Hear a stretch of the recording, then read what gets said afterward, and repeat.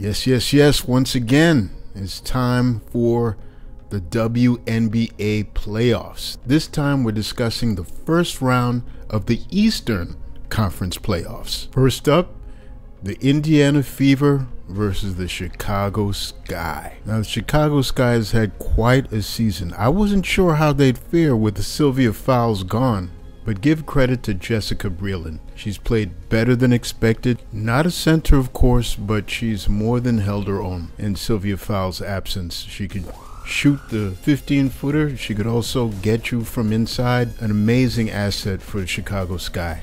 Clarissa Del Santos had to get her bearings together since coming from Brazil, but she's been more aggressive. She's made better decisions, and her together with Erica de Souza, also a Brazilian, of course, as we all know, one of the premier centers of the league. All three, de Souza, Dos Santos, and Breland, are going to be vital in this series against the likes of Catch and Kaiser and Achanwa and Larkins and Howard off the bench.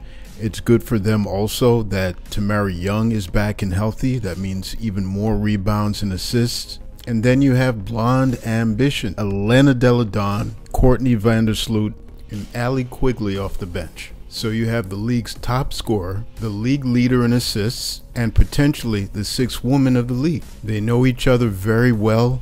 They trust each other, and for those reasons, they'll be tough to beat.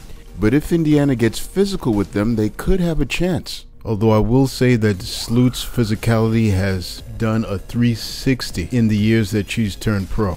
I remember her getting bounced around as a rookie. Those days are long gone. She's like the Lindsay Whalen of the Eastern Conference, damn near.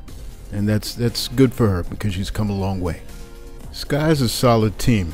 Well-defined, awesome rebounding team. First in scoring and free throw percentage. And Elena's been healthy. Their defense is not the best, but they will still be tough to beat regardless. The only issue I have is Cappie Pondexter's health. She hasn't played since August 29th due to some mystery illness. For them to win it all, she has to be in there, no doubt about it. Not only as a scorer, but as a leader with championship experience. Looking at Indiana, I mean, props to Stephanie White. I mean, she's been so impressive as a first-year coach. Fever is a team. The Fever is a team that prospers on sheer toughness. Very physical, always have been. They're not going to score a lot of points. They're not going to give up a lot of points. They have, as we all know, the best all-around player ever to play the game. I love Kaiser's tenaciousness. Breon January has been and always will be one of the best point guards in the league, and they're the best team in three-point percentage, thanks in part to players like Maggie Lucas. They've had some lulls, but they've hung in there. Shanice Johnson has been such an asset to their offense, a candidate for most improved player. Marissa Coleman could be most improved player, but she had a better first half than the second, I think. And the rook, Achanwa. At one point, she was the top scorer among rookies until June Lloyd got more minutes and kind of took care of that. The Sky has beaten Indiana pretty much all season long. Orlando Larkins has not been the Orlando Larkins of old. She's had injuries to her knee, and that has put her on the bench or kept her out of games, and that'll hurt the Fever because she was so phenomenal in their road to glory back in 2012. I say the Sky may not only beat the Fever, but they'll probably sweep them. All right, next up, the Washington Mystics versus the New York Liberty. The Mystics, listen, I like them. I love Mieseman and Lotta. Dolson has had a better season than she had last year, which was expected. Tierra Ruffin-Pratt continues to shine, continues to do damage. And then you have Taylor Hill off the bench, who has also prospered since coming back. And then you have Latoya Sanders. I mean, she's come out of nowhere. She can rebound, she can block, she has arms that go out from here to Texas. Incredible player. They have a tough defense, second only to the Liberty in points allowed, but they don't score a lot of points. They're 10th in the W in putting points on the board. If it wasn't for their D, they'd probably be out the playoffs. I expected Bria Hartley to have a breakout season. An injury that she had took care of that, unfortunately. Didn't see that potential flourish that was left over from last season. But the playoffs have been known to bring out the best in people, so we'll see about that. Listen, I want Mike T to win one someday.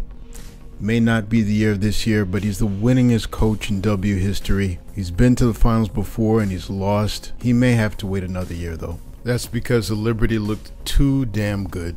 This is the best that the Liberty has ever looked since entering the league in 1997. Big ups to Bill Laimbeer, who to me is a lock for Coach of the Year. At one point I thought it was Stephanie White, but it's Bill's year as Coach of the Year. The chemistry has been very fluid. Tanisha Wright, Tina Charles, and Epiphany Prince have worked well together. There were a couple of games early on where Tina Charles just seemed to disappear for some strange reason. She was on the court but could not score to save her life. It looks like those problems have been taken care of. And then you have the rookie Kia Stokes. My gosh, she's been amazing. If you're coming into the paint, she'll go volleyball on you. I mean, it's just been a block party with Kia Stokes this year, second only to the great Brittany Griner of the Phoenix Mercury. She has that UConn seal of approval. I expect her to give Stephanie Dolson a very hard time in the paint, along with Tina Charles. The Liberty has the stingiest defense in the league, thanks to players like Candace Wiggins and Piff and Tanisha Wright, and of course the aforementioned Kia Stokes. And then you have Sugar Rogers, who's gone through such great pains to lose weight and get into shape. It's bared fruit, and she's actually the third leading scorer on the team. The negatives, well, they're not the best free throw shooting team. We know that for sure. They're 11th in the league in that department. They lost rookie Brittany Boyd to injury, and that completely broke my heart because she was so fearless, so ferocious as a rookie, and I think we will see some great things from her in the years to come. She's been amazing. My prediction, I believe that the Liberty will win and sweep the Mystics. So there you have it, the first round playoff picture of the WNBA Eastern Conference. Peace.